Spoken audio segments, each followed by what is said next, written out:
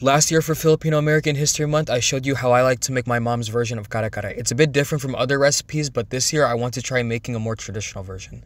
So I start off by toasting off some rice until it was golden before adding it to the mortar and pestle. I then grinded it until the rice became a loose powder before starting off on the actual stew. I started off by frying off some oxtail until it was brown on one side. I then flipped it over and then let it brown again before removing it from the pot.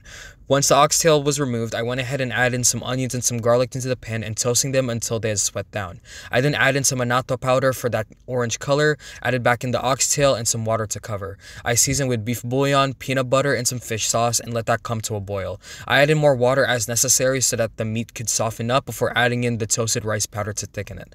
I then threw in the veggies like the eggplant, the banana flower, the sitaw, and the bok choy, and it was pretty much done. All I had to do was stir it together and it made for a really delicious kare kare. Of course, I served it with some bagoong or shrimp paste, and that was pretty much it.